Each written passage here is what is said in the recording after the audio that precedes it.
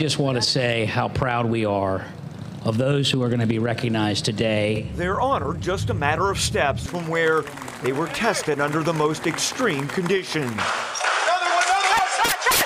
The body cam video shows the intensity of the encounter among the four who engaged the gunman, Officer Antonio Eder. He put himself in the line of fire to stop the threat. I cried, and I just was happy that he came home to me.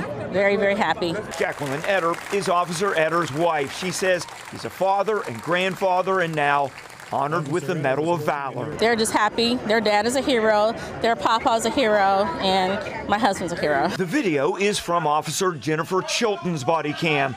It's perhaps the most unnerving to watch, especially if you're her mother. When I saw her body cam, that was really scary. Patty Chilton knows something about the life of an officer. Her daughter isn't the first in the family to wear a badge. She is third generation police officer. Her father was a police chief, and her grandfather was a Cincinnati police officer. And the day of the shooting, Officer Chilton was wearing something her mom believes could be as important to her protection as her bulletproof vest, something that belonged to her grandfather. When she graduated from the academy, she was able to get her grandfather's badge, and I think he's with her every day. Now, in the moments after the shooting, Officer Chilton sent her mom a text telling her she was okay. Fortunately, it was before her mom saw any of the coverage. Now, Officer Chilton's dad, he was a chief at both Fairfax and Milford.